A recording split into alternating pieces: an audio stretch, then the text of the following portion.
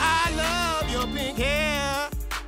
I love your evil glare. You're bad for me, girl, but I just don't care. But I just don't care. Jinx, Jinx, Jinx, Jinx.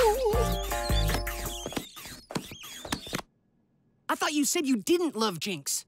I don't. You were just singing about how much you love Jinx. No, that's just a song, man. You're reading way too much into the lyrics. Uh-huh. I'm watching you, Cyborg. I am watching. That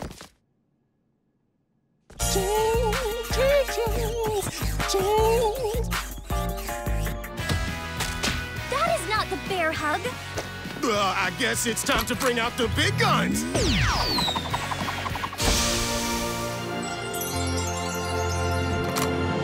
Flowers. She has really bad allergies. Oh! Great, she's going to get away. No, she's not gonna get away.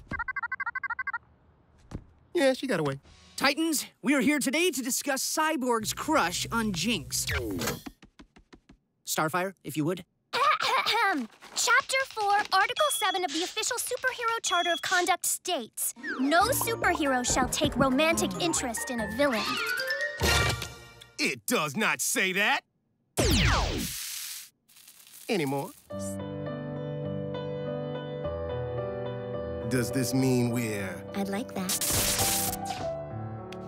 If any of the other Titans found out. If any of the Hive found out.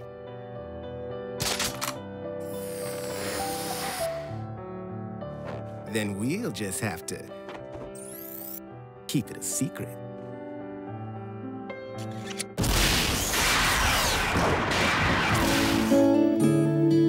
These last few days have been amazing. I know, Cy. I just don't know how much longer we can keep this up.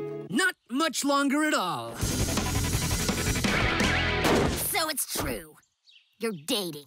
Cyborg, you are hereby forbidden from ever seeing Jinx again. That goes for you too, Jinx. Whatever this is, it's over.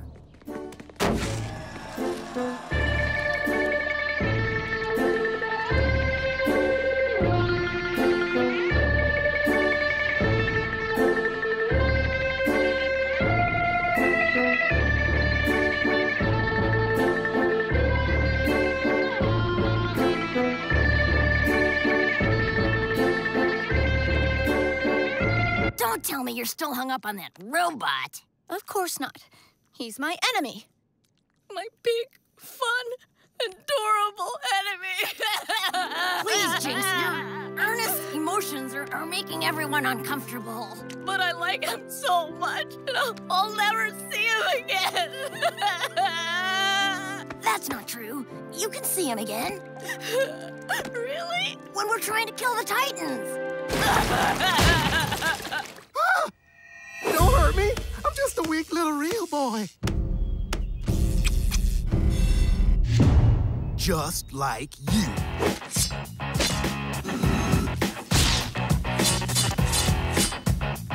Sorry, babe. Put some ice on that.